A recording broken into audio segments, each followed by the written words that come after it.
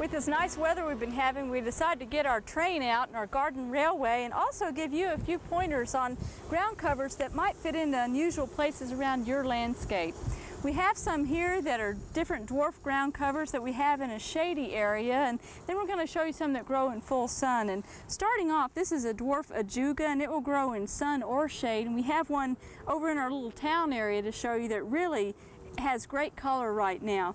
Right here we have a dwarf hosta, and we want to remind you that as hostas are coming up right now, it's a great time to feed them, make sure that they get good foliage growth this year. And these are doing very well, have a few rocks around them as an accent piece. And then on over here we have a dwarf boxwood called green velvet, and it's never going to get too much larger than that, and it's the perfect scale for a small landscape like this. Then on around we have some dwarf bamboo. Now these are buried in the ground in containers to help keep them in place because they do eventually spread by stolons and rhizomes, and so we want to make sure that those stay in balance. But dwarf bamboo does great in a shady area.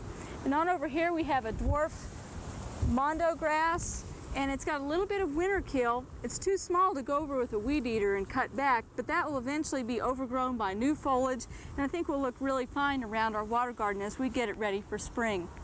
Then down here by our little man who fell off the train, we've got some dianthus that are just about ready to bloom, and I think they add a nice blue-green accent to the landscape. The foliage is attractive enough as it is, but also once those flowers come out, it'll really look nice.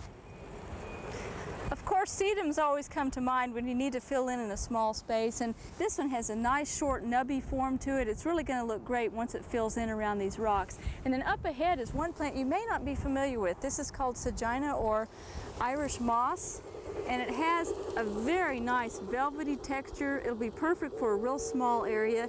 It will thrive in either full sun or semi-shade, and I've seen this used a lot around water gardens to give you sort of a carpeted velvety appearance. Then on ahead here we have potentilla.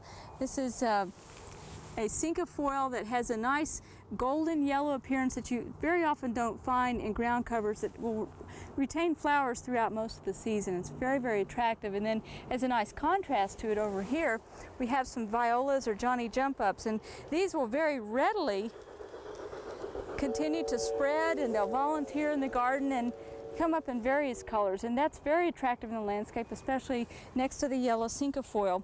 And then back here, if you'd rather go with pastel shades, this is sea pink or armeria. Some people also call it thrift, and it's just now blooming. And these flowers, of course, you can easily pick off and disbud to keep it neat looking. If you have this in a pot in a small alpine garden or in a small rock garden near your patio, the nice thing about it is it has a nice evergreen, cushiony type foliage. It's very, very attractive.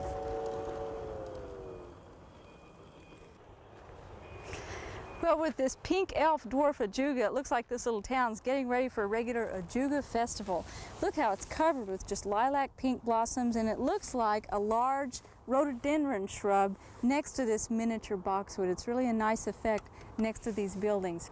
Well, on over here we have some dwarf iris. That is another thing you could put into a rock garden. Stays small, has a nice light yellow color for spring. And then on over here we have California ice plant. And it was winter hardy this year, and we want to emphasize that all these plants in the rock garden have made it through one of the hardest winters that we've had in a long time. They all made it through just fine. Of course, the key was to provide moisture when needed, but a lot of these are succulents, and so they did okay. Now here are some more sedums right here out in front, two different forms, and we want to emphasize that when you go to a nursery to pick out ground covers for a rock garden or an alpine garden, there are many, many cultivars available, and so check with your nurseryman to see what their ultimate size will be so that it will fit your area. We hope you've enjoyed this classic from the Oklahoma Gardening Vault. Remember, even though these tips and techniques are timeless, there's always something new to learn in the world of gardening. By subscribing to both Oklahoma Gardening and OK Gardening Classics, you'll have access to a wealth of gardening knowledge, both classic and contemporary.